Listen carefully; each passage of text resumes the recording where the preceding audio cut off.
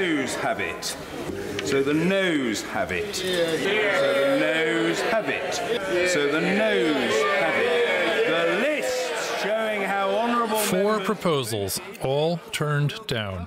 But some of the so-called indicative votes were quite close. One, authored by Conservative MP Kenneth Clarke, called for a withdrawal agreement to include a permanent customs union with the EU. It failed by just 3 votes.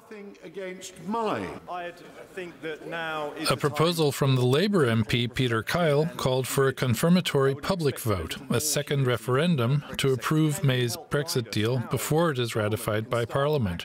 It failed by 12 votes. And Conservative MP Nick Bowles proposed a soft Brexit deal that would keep Britain in the EU single market. It failed by 21 votes, after which a dejected Bowles threw in the towel. I accept I have failed. I have failed chiefly because my party refuses to compromise. I regret, therefore, to announce that I can no longer sit for this party. Oh, Nick. Nick, don't go. Come on. The honourable gentleman has told the House.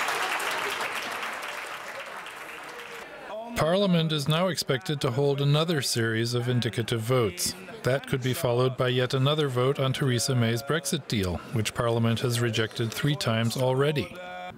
But time is running out. In Brussels, the head of the European Parliament's Brexit Committee, Guy Verhofstadt, tweeted that Monday's votes left a hard Brexit nearly inevitable and warned that the UK has a last chance to break the deadlock or face the abyss.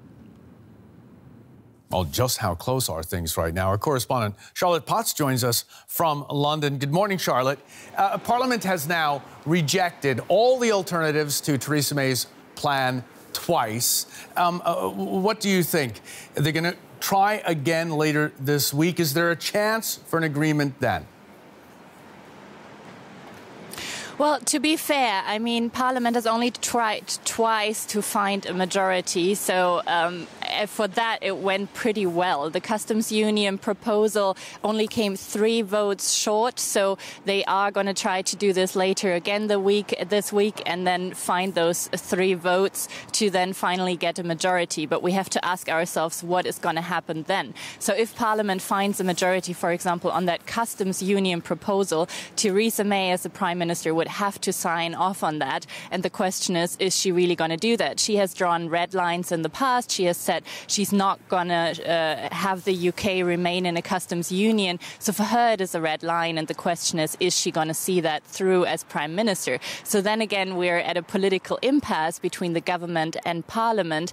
And the question is just how that will turn out. So frustrations here in London are really running high. There is this collective sense of exasperation. And we've heard, for example, very indicative yesterday, one of the Tory members of Parliament quitting his party because he's just had enough of it. OK, now to try to end this impasse, Theresa May's meeting today with her cabinet. They've scheduled 5 hours, a long session.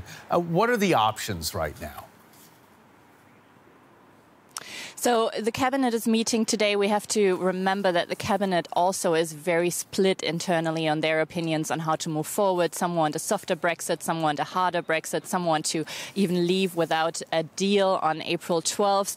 So cabinet itself is very split. Cabinet is meeting today without civil servants, which some say is indicative that they are going to discuss the possibility of general elections, something that the Tory party is not really on board with, but Labour is pushing for that option, just to change that parliamentary arithmetic and to find a way forward out of this political deadlock situation. And another thing they are going to discuss for sure today is just the possibility of a no-deal Brexit. Some of her Tory party, some hardliners of May's Tory party have been pushing for that. They want the UK to leave without a deal on April 12th. And so they are going to discuss this possibility and see if the UK is just prepared enough for such a scenario. So it's going to be a long morning for Theresa May and her cabinet, and we'll learn later today what comes out of that. The possibility of a no-deal Brexit was taken up in Brussels. The prominent EU politician, Guy Verhofstadt, said it is almost inevitable.